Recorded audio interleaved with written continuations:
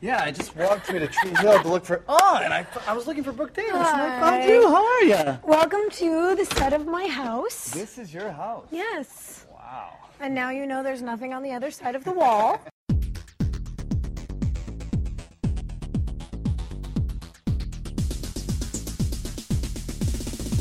You and I were talking last time we talked. You said this season we're going to dark places. Yeah. You're quoting you now.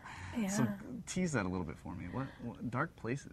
In Tree Hill, this place is so bright and beautiful. Well, you know, life isn't always sunshiny, and people deal with hardship and strife and loss and grief, and we've touched on a lot of those things, I think, but we really all have an opportunity to see what it's like this year. Okay. And I think it's, without giving anything away, I know. It's very cool because, you know, you have to spice things up for entertainment purposes, whether it's TV or film or whatever, but we really sort of shrink some storylines into that sort of base level of what it means to be human and what it means to be emotionally affected. And what it is to grow up and encounter more things. Right. The older you get, the more things happen to you or to someone that you know. It's more complex. Yeah. It's not just... And what you realize, now that you guys are 4 years ahead, I think what a lot of people realize when they're not teenagers anymore, that life isn't just about them. No. Everything you do will have repercussions to the people that you love. Speaking of people that have been in your life in the past seasons, let me just throw a name out there. Owen.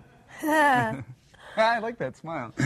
Joe Mango. We love Joe so much. Yeah. And yeah, it's good. You know, we lost Mango last year because of the strike, and he was doing another movie, and so we had to, you know, write Owen being afraid of the baby and the whole thing, and it was sad for us, and it was sad for him, and you know, I think he's going to try to get back in. Oh, good. I don't know if he's going to be able to. We'll see.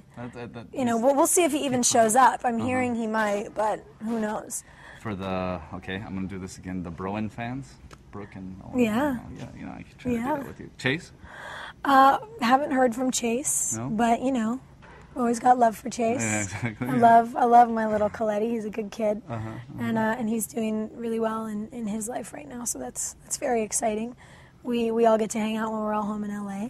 Let's go into fantasy world and see Brooke by the end of the series. How would you like to see her? As an independent single woman or happily married? Or give me a projection of how you, Sophia, would like to see Brooke.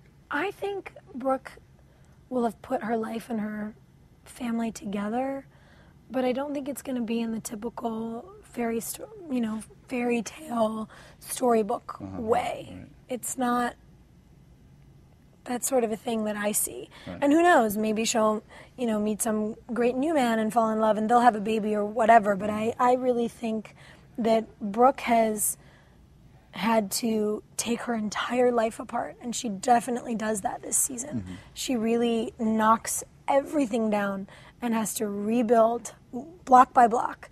And I think she's going to pull her family in with that, whether she ends up adopting a baby or ends up fostering another baby like Angie, whatever it may be. I think she's going to bring everything in, and I don't think she'll have a typical family, but I think she'll have a really amazing one.